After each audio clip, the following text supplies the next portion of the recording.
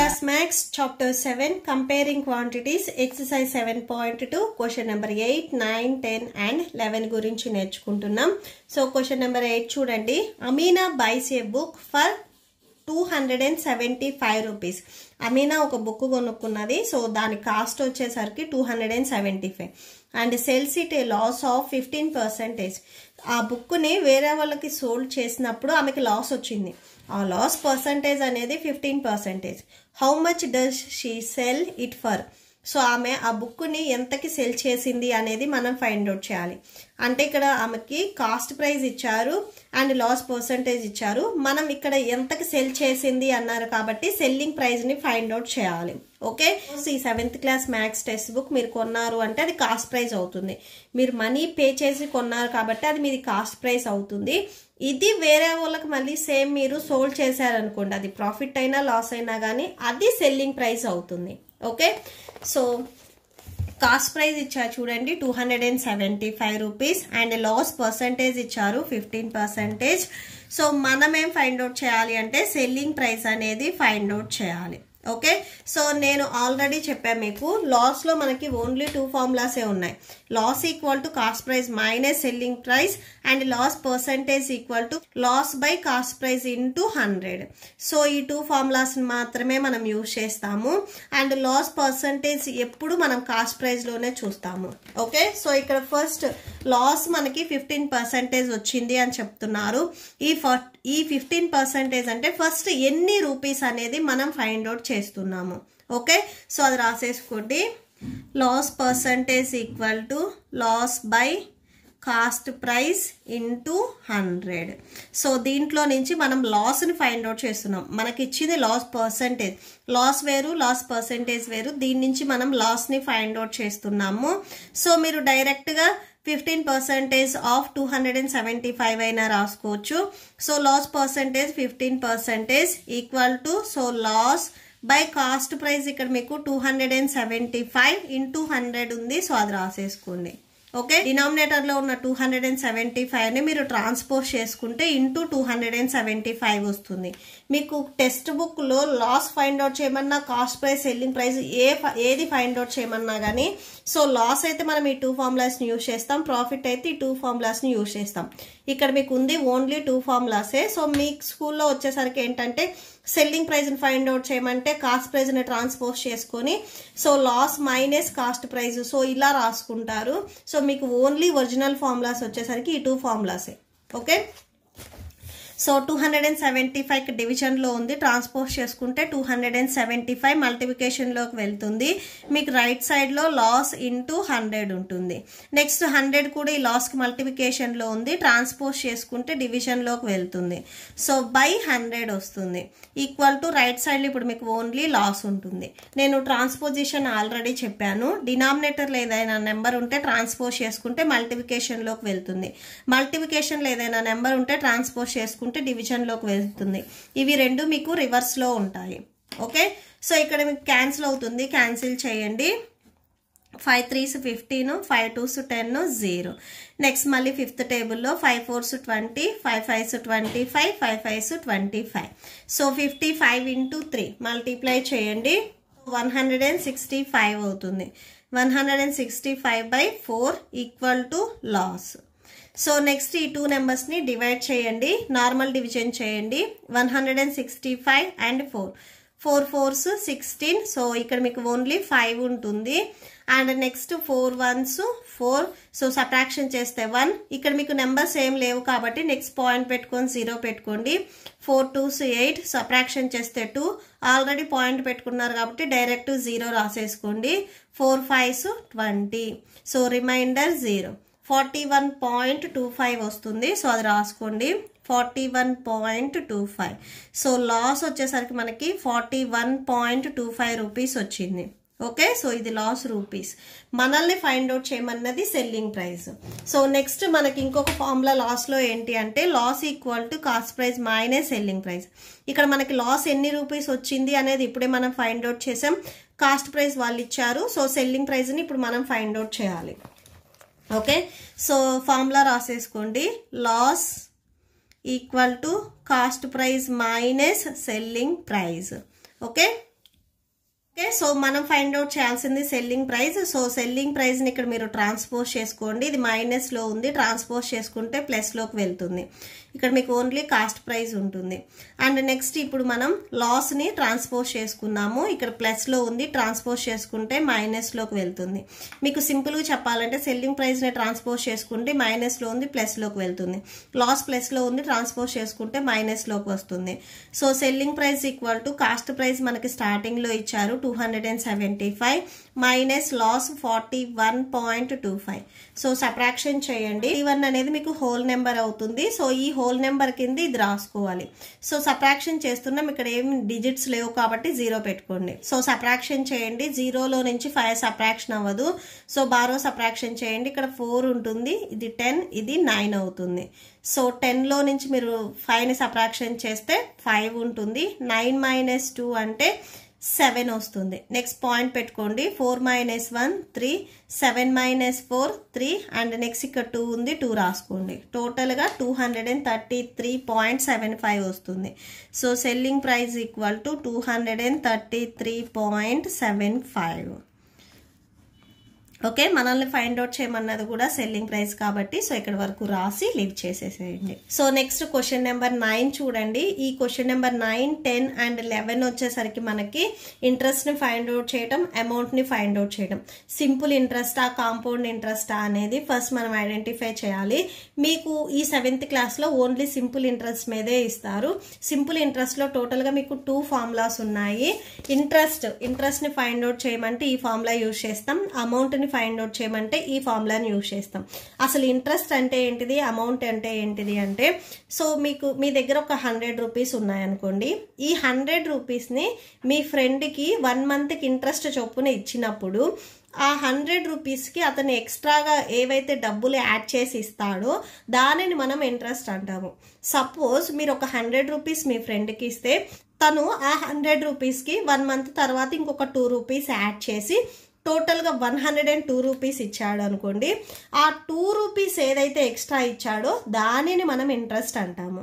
Okay, so మనం ఇచ్చిన amount తో పాటు ఎక్స్ట్రాగా ఏదైతే అమౌంట్ ఇస్తారో దానిని ఇంట్రెస్ట్ అంటారు. ఇది మీ ఇంట్లో మీ పేరెంట్స్ ఎక్కువగా యూస్ చేసి ఉండొచ్చు. సో వడ్డీ, మనం ఇచ్చిన అసలు దానికి వచ్చే వడ్డీ అని. And A means amount. So అమౌంట్లో ఏంటంటే ప్రిన్సిపల్ అండ్ ఇంట్రెస్ట్ ఉంటాయి.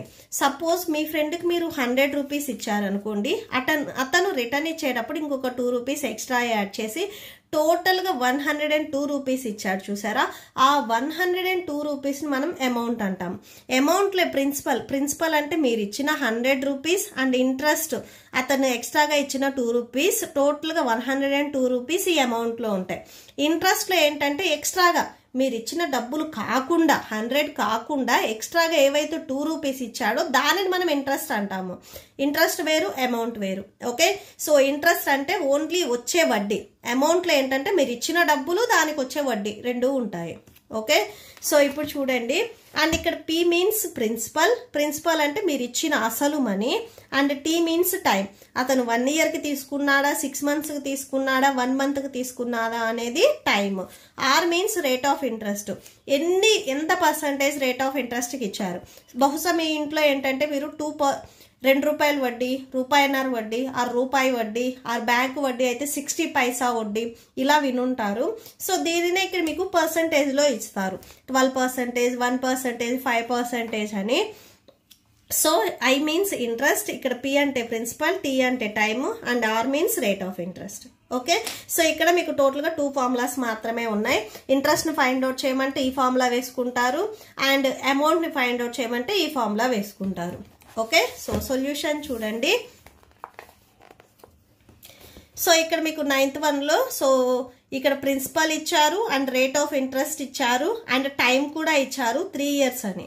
ఓకే, సో సొల్యూషన్ ప్రిన్సిపల్ మీకు ఏదైతే క్వశ్చన్ లో ఇచ్చారో అది రాసుకోండి. ప్రిన్సిపల్ ని క్యాపిటల్ P తో డినోట్ చేస్తాము, 1200.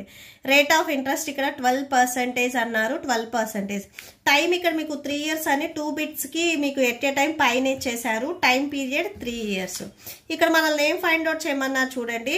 ఫైండ్ ద అమౌంట్ ని ఫైండ్ అవుట్ చేయమన్నారు. అమౌంట్ లో నేను ఏం చెప్పాను, ప్రిన్సిపల్ అండ్ ఇంట్రెస్ట్ ఉంటాయి. సో ప్రిన్సిపల్ మనకు ఆల్రెడీ తెలుసు, ఇంట్రెస్ట్ అనేది ఇంకా మనకి రాలేదు. ఫస్ట్ ఇంట్రెస్ట్ ని ఫైండ్ అవుట్ చేసిన తర్వాత ఈ ఫార్ములాలో సబ్స్టిట్యూట్ చేసుకుంటాము. మీరు డైరెక్ట్ గా ఇదే ఫార్ములా వేస్తే మీకు ఇంట్రెస్ట్ తెలియదు కాబట్టి సో మీకు ఆన్సర్ అనేది రాదు. ఫస్ట్ ఇంట్రెస్ట్ ని ఫైండ్ అవుట్ చేస్తున్నాము. ఓకే, సో ఫైండ్ అవుట్ చేసిన తర్వాత లాస్ట్ లో ఈ ఫార్ములా రాస్తాము. సో ఇంట్రెస్ట్ ని ఫైండ్ అవుట్ చేయడానికి ఫార్ములా ఏంటిది, I = PTR/100. సో ఇది ఫార్ములా. P వాల్యూ ఇక్కడ మీకు క్వశ్చన్ లో ఇచ్చారు 1200 and T value 3 years, rate of interest 12/100. So ఇక్కడ మీకు 12% ఉంది కదా అని పర్సంటేజ్ రాయొద్దు. ఈ పర్సంటేజ్ రిమూవ్ చేయడానికి డినామినేటర్ లో 100 ఆల్రెడీ వాళ్ళు క్వశ్చన్ లో ఇస్తారు. ఓకే, సో మీరు 12% సింబల్ రిమూవ్ చేయడానికి మళ్ళీ ఇంటూ 100 రాయొద్దు. ఓకే, సో 12 అనేది అలానే రాసుకోవాలి. క్యాన్సిల్ అవుతుంది, క్యాన్సిల్ చేయండి. 2 zeros cancel. 36 × 12. So next multiply చేయండి. సో మల్టిప్లై చేస్తే 432 రూపీస్ వచ్చింది. సో ఇంట్రెస్ట్ ఇప్పుడు మనకు వచ్చింది కాబట్టి అమౌంట్ ని ఫైండ్ అవుట్ చేద్దాము. అమౌంట్ = అమౌంట్ లో ప్రిన్సిపల్ మనం ఇచ్చిన అసలు అండ్ దానికి వచ్చే వడ్డీ రెండు ఉంటాయి. సో ఎంత మనీ ఇచ్చారు, 1200 రూపీస్ ఇచ్చారు. ప్లస్ ఇంట్రెస్ట్ ఎంత వచ్చింది, 432 రూపీస్. వడ్డీ 432 రూపీస్ వచ్చింది. ఈ 2 నెంబర్స్ ని యాడ్ చేయండి. 1200 అండ్ 432 యాడ్ చేస్తున్నాం కదా. 2, 3, 6, 1 టోటల్ గా 1632 రూపీస్ అమౌంట్. సో మనల్ని ఫైండ్ అవుట్ చేయమన్నది కూడా అమౌంటే కాబట్టి సో ఇక్కడ వరకు రాసి లీవ్ చేయండి. నెక్స్ట్ దీంట్లోనే బీబిట్ చూడండి. మీకు టైమ్ 2 bits కి 3 years అని మీకు కామన్ గా ఇచ్చేసారు. ప్రిన్సిపల్ ఇక్కడ 7500 రూపీస్, రేట్ ఆఫ్ ఇంట్రెస్ట్ 5% అని చెప్తున్నారు. ఇక్కడ కూడా మీరు అమౌంట్ నే ఫైండ్ అవుట్ చేయాలి. సేమ్ అమౌంట్ ని ఫైండ్ అవుట్ చేయాలి అంటే మనకి ప్రిన్సిపల్ అన్న ఇంట్రెస్ట్ తెలియాలి. ప్రిన్సిపల్ ఆల్రెడీ వాళ్ళు క్వశ్చన్ లో ఇచ్చారు. ఇప్పుడు మనం ఇంట్రెస్ట్ ని ఫైండ్ అవుట్ చేసిన తర్వాత ఈ ఫార్ములాలో యాడ్ చేసుకుంటాము. ఓకే, సో ఫస్ట్ ఇంట్రెస్ట్ ని ఫైండ్ అవుట్ చేద్దాము. ఇంట్రెస్ట్ ని ఫైండ్ అవుట్ చేయడానికి formula PTR/100. Okay, so P value 7500 and time 3 years, rate of interest 5%. So 5/100 ఉంది, 100 రాసుకోండి. Same 2 zeros cancel. So 75 × 3 5s 15. ఈ 2 నెంబర్స్ ని మల్టిప్లై చేయండి. 111 టోటల్ గా 1125 రూపీస్ వస్తుంది. సో ఇది ఇంట్రెస్ట్. అమౌంట్ ని ఫైండ్ అవుట్ చేద్దాము. Principal plus interest. ప్రిన్సిపల్ ఇక్కడ 7500 రూపీస్ అండ్ ఇంట్రెస్ట్ 1125. ఈ 2 ని యాడ్ చేయండి. 1625.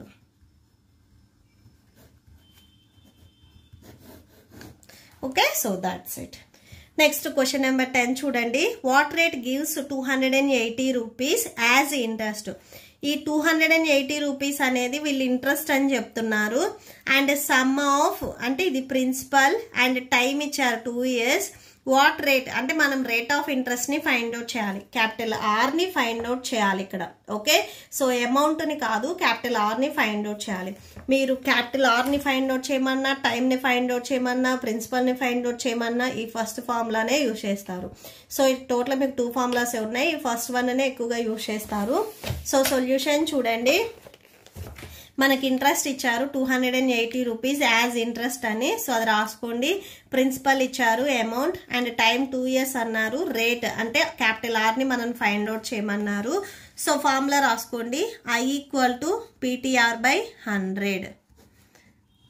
ఓకే, సో ఇంట్రెస్ట్ వాళ్ళు ఫైండ్ అవుట్ చేసి ఇచ్చారు. వాల్యూస్ ని సబ్స్టిట్యూట్ చేయండి. 280, principal 56,000 and time 2 years, rate of interest capital R/100. Okay, so 2 zeros and 2 zeros cancel. 280. So 560 × 2 × capital are. ఈ 2 నెంబర్స్ ని మీరు మల్టిప్లై చేయండి. So 280 1120 × capital are. Okay, so ఈ 2 నెంబర్స్ ని మల్టిప్లై చేస్తే 1120 వస్తుంది. అండ్ నెక్స్ట్ 1120ని కూడా మీరు ట్రాన్స్పోజ్ చేసుకోండి. ఇక్కడ మీకు మల్టిప్లికేషన్లో ఉంది, ఇది ట్రాన్స్పోజ్ చేసుకుంటే డివిజన్లోకి వస్తుంది. సో 1120 మీకు డివిజన్లోకి వస్తుంది. ఇక్కడ మీకు రైట్ సైడ్లో ఓన్లీ క్యాపిటల్ R ఉంటుంది. ఓకే, సో క్యాన్సిల్ అవుతుంది, క్యాన్సిల్ చేయండి. 0 0 cancel, 2 1s 2 4s 8, 2 5s 10, 2 6 12. Next మళ్ళీ క్యాన్సిల్ అవుతుంది. 2 7s 14, 2 2s 4, 2 8s 16, 7 1s 7 4s 28. న్యూమరేటర్లో మీకు 1 ఉంది అండ్ డినామినేటర్లో 4 ఉంది. రైట్ సైడ్లో ఓన్లీ క్యాపిటల్ R ఉంది. సో మిమ్మల్ని find out చేయమన్నది capital R equal to 1/4. Okay, rate of interest 1/4% అని రాసుకోవచ్చు. ఆర్ మీరు ఇది పాయింట్స్లో కన్వర్ట్ చేసుకోవాలి అనుకుంటే సో 4 మీకు డివైడ్ అవ్వదు కాబట్టి పాయింట్ పెట్టుకొని 0 పెట్టుకోండి. స్టార్టింగ్లో ఎప్పుడు మీరు పాయింట్ పెట్టుకున్నా కానీ బిఫోర్ నెంబర్ మీరు 0 రాసుకోవాలి. ఓకే, సో 4 2s 8, సబ్ట్రాక్షన్ చేస్తే 2 వస్తుంది. పాయింట్ పెట్టుకున్నారు కాబట్టి ఆల్రెడీ డైరెక్ట్ 0 పెట్టేసుకోండి. 4 5s 20, reminder 0. So capital R equal to 0.25. So ఈ 2 మీరు 1/4 రాసినా కరెక్టే అవుతుంది, 0.25% రాసినా కానీ కరెక్టే అవుతుంది. సో రేట్ ఆఫ్ ఇంట్రెస్ట్ వచ్చేసరికి 0.25%. 11th one, if Meena gives an interest of 45 rupees, interest 45 rupees అని చెప్తున్నారు. టైం వచ్చేసరికి ఇక్కడ టైం పీరియడ్ 1 year అని చెప్తున్నారు. Rate of interest 9%. What is the sum she has borrowed? అసలు ఆమె డబ్బులు ఎంత తీసుకుందంటే ప్రిన్సిపల్ అనేది ఇక్కడ మనం ఫైండ్ అవుట్ చేయాలి. ఓకే, సో ఫస్ట్ ఇక్కడ మీకు ఏమి ఇచ్చారు అనేది రాసుకోండి. ఇంట్రెస్ట్ 45 రూపీస్ అన్నారు, capital I 45 rupees. For 1 year అన్నారు కాబట్టి టైం, ఇయర్ అంటే మీకు టైమే కదా. So T equal to 1 year and capital R. Rate of interest వచ్చేసరికి 9%. ప్రిన్సిపల్ మనం ఫైండ్ అవుట్ చేయాలి. Capital I equal to PTR/100. Okay, so P into time వచ్చేసరికి 1 year and capital R 9/100 and I కూడా మనకి ఇచ్చారు 45 రూపీస్. సో అది రాసేసుకోండి. 45 equal to P 1 9s 9/100. First 100 డినామినేటర్లో ఉంది, transpose చేసుకోండి, మల్టిప్లికేషన్లోకి వెళ్తుంది. సో P ఇంటూ 9 ఉంటుంది రైట్ సైడ్లో. ఓకే, నెక్స్ట్ 9 కూడా ఇక్కడ మీకు Pకి మల్టిప్లై అవుతుంది, ట్రాన్స్పోజ్ చేసుకుంటే డివిజన్లోకి వెళ్తుంది. సో బై 9 వస్తుంది. ఇది డివిజన్లో ఉంది, ట్రాన్స్పోజ్ చేసుకుంటే మల్టిప్లికేషన్లోకి వెళ్తుంది. ఇక్కడ ఇది మల్టిప్లికేషన్లో ఉంది, ట్రాన్స్పోజ్ చేసుకుంటే డినామినేటర్లోకి వెళ్తుంది. మీకు ఇవి రెండు రివర్స్లో ఉంటాయి. ఇక్కడ మీకు రైట్ సైడ్లో ఓన్లీ P ఉంటుంది. క్యాన్సిల్ అవుతుంది కదా, క్యాన్సిల్ చేయండి. 9 1s 9 5s 45, 5 into 100 500 వస్తుంది. So P equal to 500. So P ఏంటిది? ప్రిన్సిపల్ కదా. సో ప్రిన్సిపల్ అంటే వాళ్ళు తీసుకున్న money. So therefore the sum Meena borrowed equal to 500 rupees. Okay, so that's it. ఈ ప్రాబ్లంతో మీకు ఈ వీడియో కంప్లీట్ అయింది. మీకు ఈ వీడియో నచ్చితే ప్లీజ్ లైక్ చేయండి, మీ ఫ్రెండ్స్కి షేర్ చేయండి అండ్ మన ఛానల్ని సబ్స్క్రైబ్ చేసుకోండి. ఇప్పుడు నేను చెప్పిన ఈ ప్రాబ్లమ్స్కి మీకు నోట్స్ డిస్ప్లే అవుతుంది, చెక్ చేసుకోండి. Thank you and thanks for watching.